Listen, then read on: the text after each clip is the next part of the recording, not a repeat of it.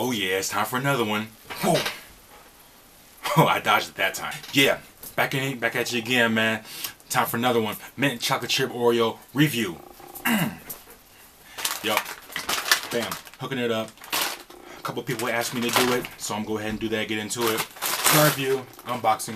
Well, not really unboxing, so I opened them already, but yeah, that's what they look like. Hope y'all can see that.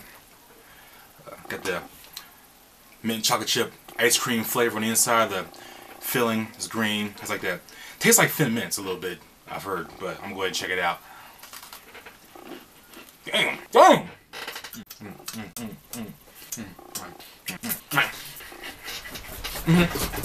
Shit, joint go hard. Tastes almost like the Girl Scout cookies Thin Mints. I mean, yeah, the Thin Mints. Remember those? Also, tastes a little bit like Andes. Some of y'all remember those Andes candies? I used to love those, man. My grandma used to have those all the time in the house. I had to sneak and grab a couple. If she didn't know before, she knows now. Oops. Oops. Anyway, smart review.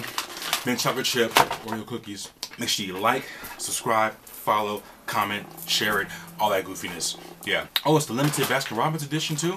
Anyway, like, comment, share, subscribe, follow. Thanks for watching. Infinite Innovation Cars My Productions. It's been another goofy, pointless video just to have fun with.